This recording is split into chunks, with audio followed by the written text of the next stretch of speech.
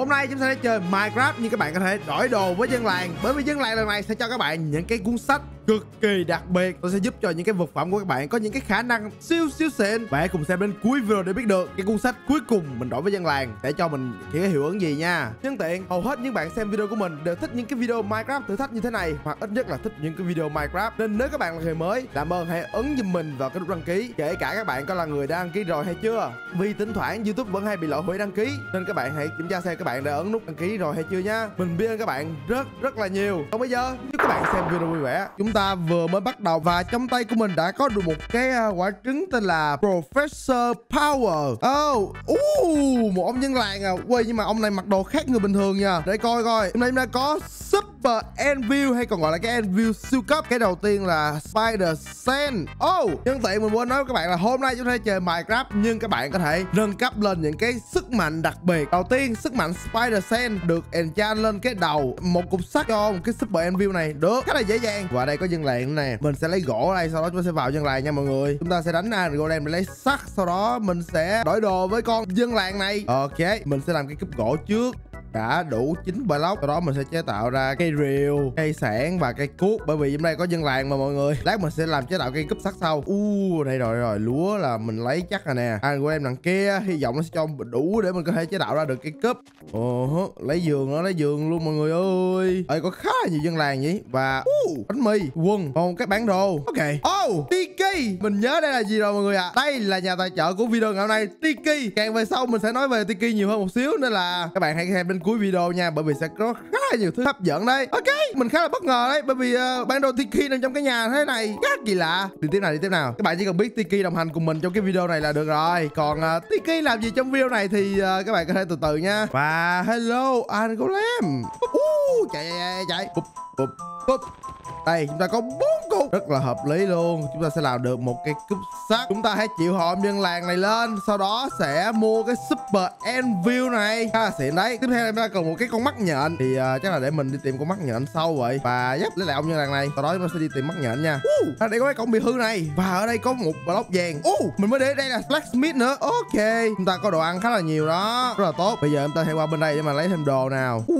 Rất là nhiều sắt luôn nha, một cái quần nữa. Ok, mình sẽ lấy nó, sau đó mình sẽ để đây lụm block vàng này. Ôi giời, quá xịn. Ok, mình sẽ đổi cái đống này qua sắt nữa nè. Chúng ta có 3 cục sắt, ngon. Đổi cái đống này qua bánh mì cái đã. Chúng ta đã có được rất là nhiều bánh mì rồi. Tạm thời mình nghĩ là đủ bánh mì cho cái video ngày hôm nay rồi đấy. Còn bây giờ thì chắc mình sẽ xuống hang để tìm con nhện, sau đó mình để đổi đồ với dân làng mọi người. Mình tưởng chỗ này là cái hang nhưng mà không sao. Mình sẽ đào thẳng xuống coi, biết đâu lỡ có khi đây là cái hang thật sự đấy. Đào xuống cái nào, làm ơn cho mình trong cái hang nào đó nha. Amethyst. Đau. Chết đi này. Mày hả bưởi. Ok, ta hãy đào một đường đi coi nào. Hy vọng là đây sẽ dính cái hang nào đó chẳng hạn. Mình có copper nữa này. Đào một tí copper đi các bạn. Có thể sau này mình sẽ dùng làm ống nhòm được. Mình nghe tiếng có con gì đó đang đi vòng đâu đây. Có vẻ đây là cái hang chăng. Có cả tiếng zombie nữa, khá là hợp lý rồi đó. Đây rồi. Chúng ta có nguyên cái Minecraft à. Oh my god, có xô nước luôn này. Yes, cảm ơn. Mình sẽ đập cái lồng này đây. Rất nhiều bạn thắc mắc là tại sao mình sử dụng rìu không phải là kiếm. Tại vì rìu nó đánh mạnh hơn mọi người à. Lụm một tí sắt ở đây nữa, biết sao được, có thể xài. Mình nghe tiếng nhện. Nó sẽ ở đâu đây thôi. Đây rồi. Mày hả bưởi. No, nó chỉ có cái tơ nhện thôi, nó không có mắt nhện. Nó cần mắt nhện mọi người. Wow, một cái rãnh luôn rồi.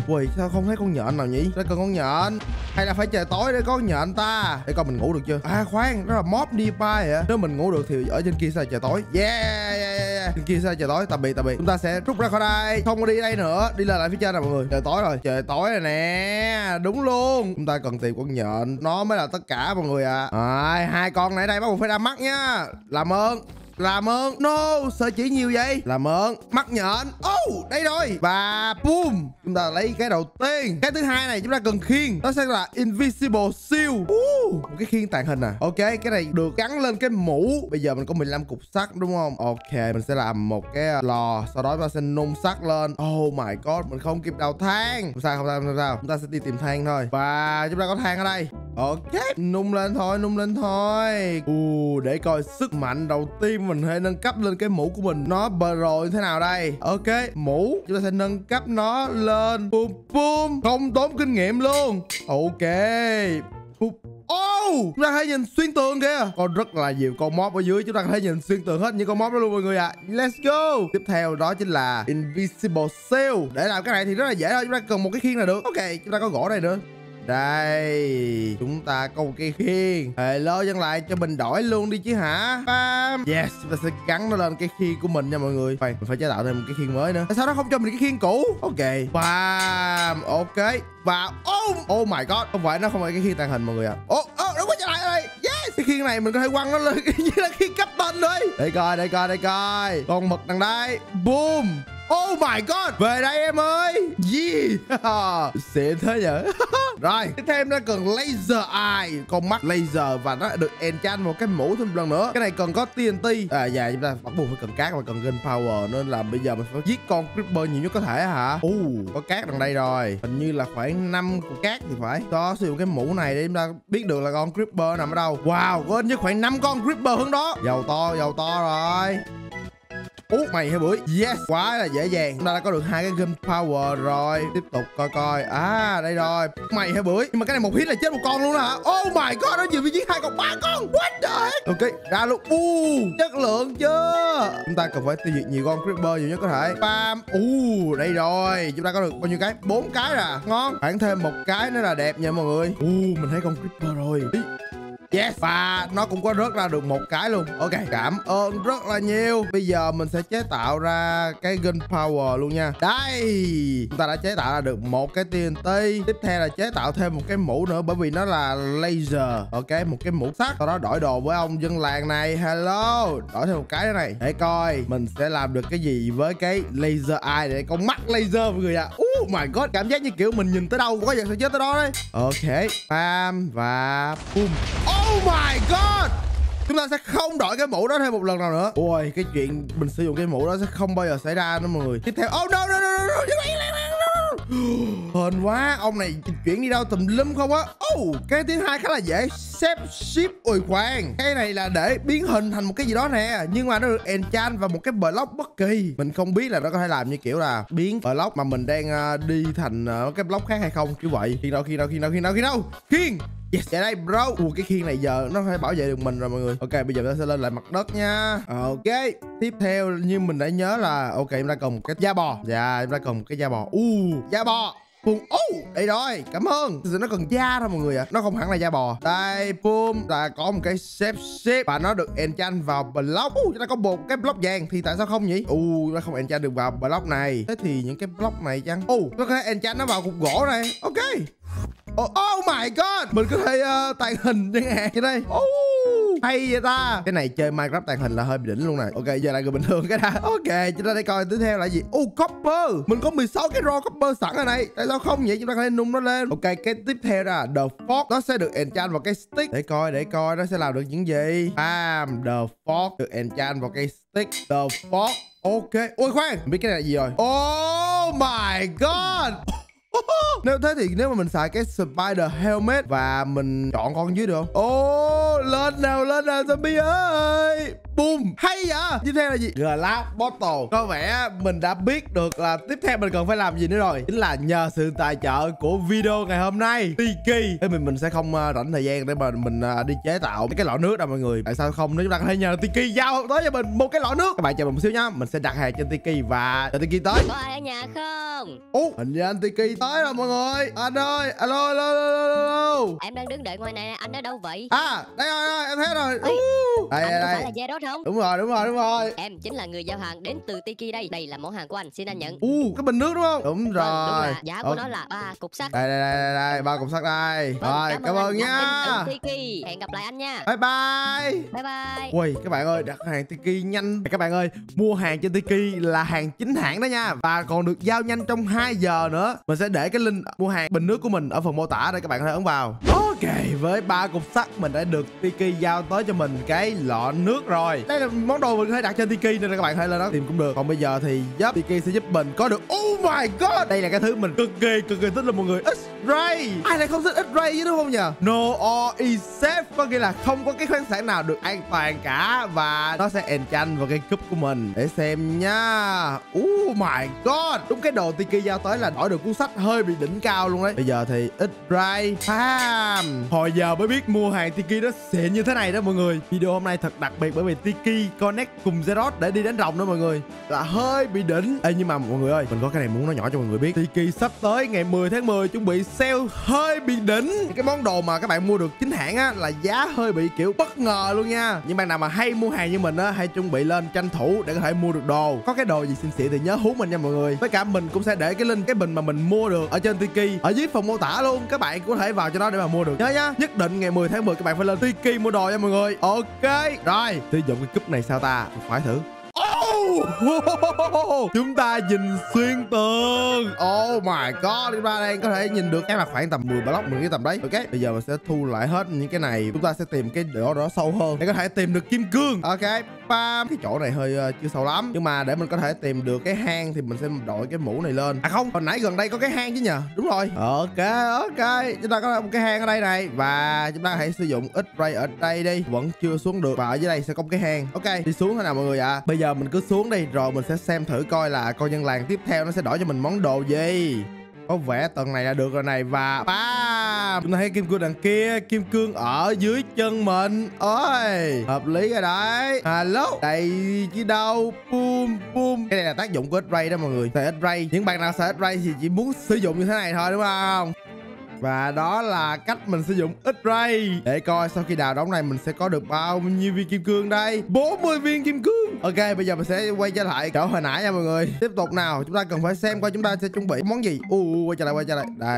Đây 10 cục vàng à. Đầu tiên chúng ta chỉ có 9 cục vàng thôi. Time control các bạn biết là dùng điều khiển thời gian. Ok, không sao cả. Chúng ta có sử dụng cái này để tìm được những cái cục vàng gần nhất. Ở đây có cục vàng này. Let's go. Và nung nó ở đây, đổi đống này ra lại và chào giáo sư sức mạnh. Chúng ta có thể enchant được chưa? Cấp bộ Siton. Ok, có thể enchant lên cấp bộ Siton. Boom, để coi thử nha. Bam. Mấy con này dừng lại hết rồi đây. Ui khoan, mình có cái này. Mỗi lần mà dừng thời gian lại là mình lúc nào cũng muốn thử cái này hết mọi người ạ. Bây giờ mình sẽ chế tạo ra một cây cung. Boom. Liệu mình có thể dừng động mũi tên không? Và let's go. Hơi bị hay. Ông này thì đứng lại đây, đừng có di chuyển. Tiếp theo chính là 5 viên kim cương cho Lightning Hammer, được enchant lên cây rìu. Tại sao ta không làm một cây rìu nhỉ? Một cây rìu, một cây cớp, có khi là một cây kiếm luôn cũng được. Từ mình cần phải làm được bộ giáp cái đã. Đây và đây, tuyệt vời. Nó có full giáp kim cương. Wow, nhìn nó hơi bị tiện đó. Tiếp tục boom. Không phải chỗ này mình đào khá nhiều kim cương ở đây rồi nên là nó không có. À không, enchant chứ. Ok, mình đã có được tên cây rìu của Thor rồi. Quay, hình như là mình không đổi tên được mọi người ạ. Nếu mà mình đổi tên á là nó sẽ không có enchant. Ok, nhưng mà vứt lên đây sau đó đổi tên được. Đây là cây rìu của Thor này. Ok, nó có tác dụng gì đây? Vứt cây rìu ra. Ui, như Thor luôn. Ok, tiếp theo là một cái bình lọ nước. Maybe là mình phải đặt Tiki tiếp rồi mọi người, bởi vì mình lười làm cái lọ lắm. Ok, không sao cả. Nó có Tiki để làm gì đúng không? Tiki đồng hành chúng ta trong video này mà. Bây giờ mình sẽ đặt hàng dưới đây, sau đó chúng ta sẽ lên mặt đất để anh Tiki tới luôn nha mọi người. Ok, bây giờ không biết anh Tiki giao tới cho ta. Chúng ta chỉ cần thêm một lọ nữa có thể nâng cấp được rồi.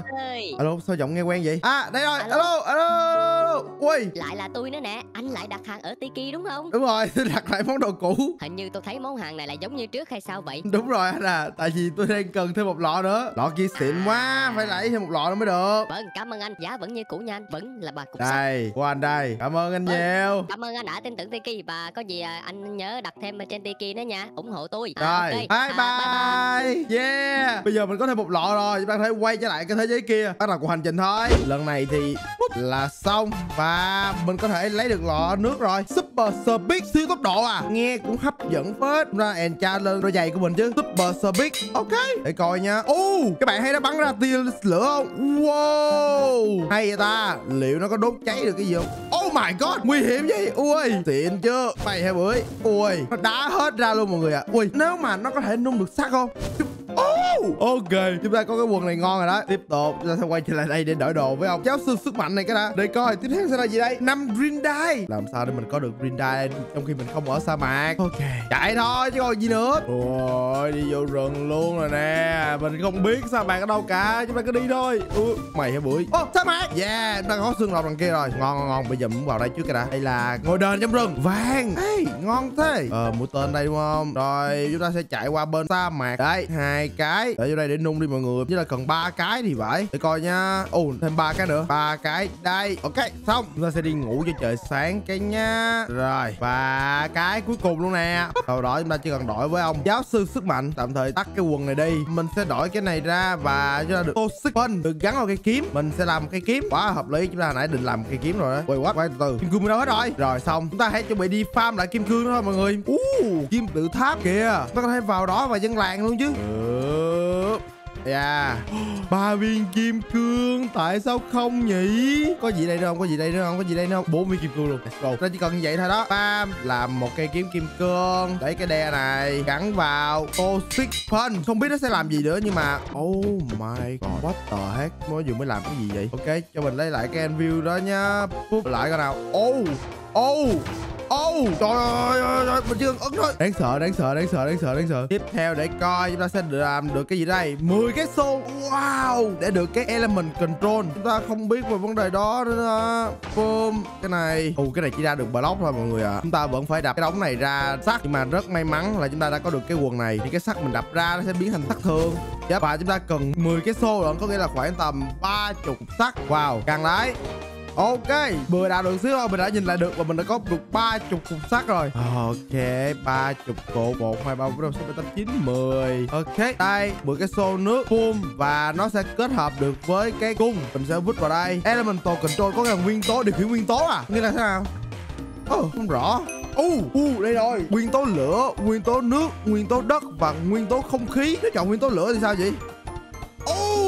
Nguyên tố nước, boom. Ok, đã hiểu. Ui, nó vô hạn mũi tên luôn mọi người. Nguyên tố đất thì sao đây? Boom. Các bạn có bao giờ thấy cái này chưa? Hãy bình luận phía dưới giúp mình biết nhá. Nguyên tố gió để coi.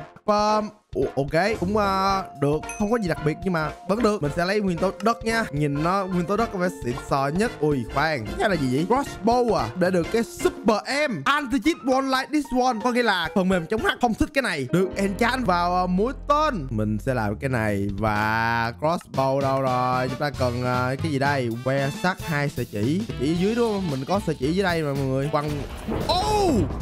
Nó tạo ra điện khi mình quăng vô mấy con này. Oh my god, rồi cái rìu mình đâu rồi? Ôi, vừa quăng cái này cho nó rớt ra ngoài đi. Là bơ. Ok, về đây. Đây rồi, sợi chỉ đây rồi. 2 sợi chỉ. Có vẻ là vừa rồi mình mất luôn cây rìu. Bởi vì có vẻ mình nhặt block sau nó nhặt vô lại nên là mình bị mất rồi. Đáng tiếc cho cây rìu của mình. Nhưng không sao, chúng ta có thể làm cây crossbow và chúng ta đổi đồ với dân làng. Boom, nó được enchant vào mũi tên. Mũi tên là đây chứ còn gì nữa. Boom. Cái này đang đi hướng gì vậy? Ui, giờ có bắn đi cỡ nào thì nó cũng đi xuống dưới chỗ quái vật nè. Nhìn nè. Còn skeleton quá. Ra coi. 10 cái cọng feather để đổi ra được cái fly. Fly. Mình muốn bay. Rồi mình sẽ mặc cái này để có thể đi vòng để mà tìm ra mấy con gà. Sau đó nướng chín con gà. Một bầy gà đây rồi. Farm. Làm ơn cho mình lông đi nào. Và đây rồi, cái thứ 10. Tiếp theo là gì vậy? Cà rốt à, để ra được super strength power. Tốn nhiều thời gian. Bây giờ mình sẽ làm cho mình một cái đôi giày enchant nó lên big bay. Sao để fly được nhỉ? Ok, ấn ship là fly được. Nó như cái elytra vậy mọi người. Chúng ta còn phải làm lại cho chúng ta thêm một cây rìu nữa chứ hả? Mình sắp hết tiền rồi bởi vì mình còn 2 viên kim cương thôi mọi người. Mình sẽ không thể nào order tiki được nữa nên là chúng ta sẽ nung nó lên và cùng lấy lọ nước. Ok, sẵn tiện thì mình có thể sẽ xuống địa ngục luôn bởi vì chúng ta cần đổi đồ với mấy con Piglin nữa. Lát hồi gần cuối giờ mình sẽ làm hết những cái còn lại thì sẽ hợp lý hơn đúng không mọi người? Đây, bottle đúng không? Enchant chỗ gì? Bottle. Ok, mình sẽ chỉ cần một lọ thôi bởi vì chỉ cũng có một cuốn sách thôi mọi người. Bay lên. Mình biết cà rốt đó phải tìm ở đâu rồi. Passion. Chúng ta đang thấy cái hồ lava đây luôn. Và bây giờ mình sẽ đi thẳng vào đó để làm cái cổng sau đó xuống địa ngục. Và xong. Đi thôi. Ok, chúng ta đi tìm Passion nào. Có vẻ là Passion đấy. Mình tìm được một cái ngay giữa đây luôn rồi. Đi vào. Quầy nhiều con thế. Có thể sử dụng cái này không? Cái khiên của mình. Đúng rồi, vẫn chết một đống nha. Ở đây một con nữa nè. Tránh những cái con Piglin thường ra. Mình chỉ muốn là quăng nó vào những cái con mặt giáp đen thôi. Ok. Dụ tụi nó xuống. Ở đây. Vàng nè. Yes. Ở đồ đây. Để coi. Ta có thêm mũi tên. Một cái quần có thể xài được trong lúc đi vòng ở đây. Đây rồi. 5 cái cà rốt ở trong đây luôn à. Ok. Chịu hỏi ông giáo sư cái nào? Giáo sư sức mạnh. Và đổi ông này cà rốt vàng. Cảm ơn. Boom. Cái này sẽ để dành nha các bạn, bởi vì nó có siêu sức mạnh nhưng mà chỉ có 5 phút thôi nên mình sẽ để dành lại. Tiếp theo là cái gì vậy? Ender à? Kiếm dịch chuyển à? Ok, mình sẽ chịu làm cái kiếm đó hơn đấy. Ở đây có cái kiếm Ghost of Sinh này, có thể sử dụng cái kiếm này để sử dụng làm cổng của teleport cũng được. Ở đây có rương nè, táo, cà rốt, sắt, vàng. Chúng ta có thể làm được cái kiếm với cái đống này rồi. Ở đây sẽ là vàng. Đây này, đổi đồ này. Ok, để xuống check thử chỗ này nhá. Boom, làm ơn.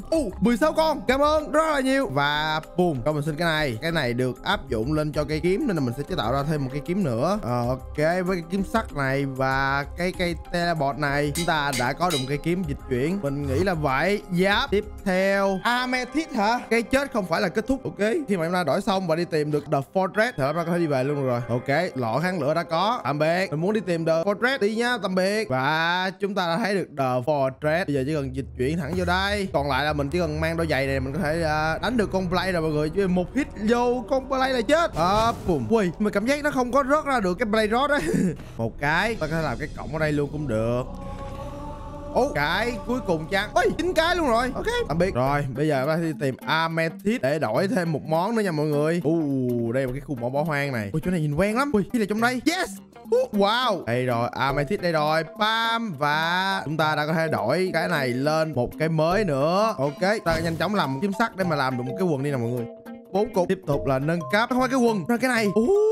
Immortally. Mặc lên coi nào. Để coi. Tiếp tục để coi.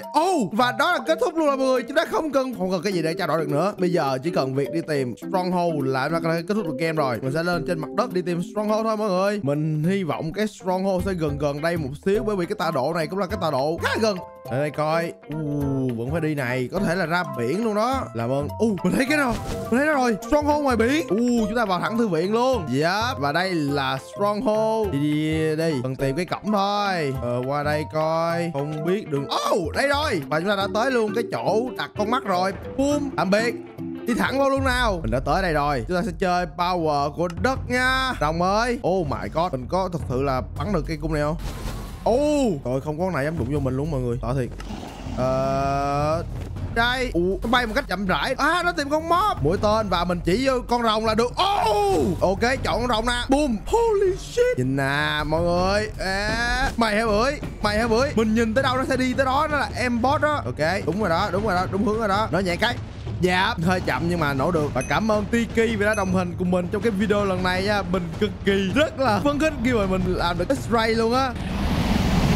Mày hả bưởi. Ơi khoan, cái khiên này sao?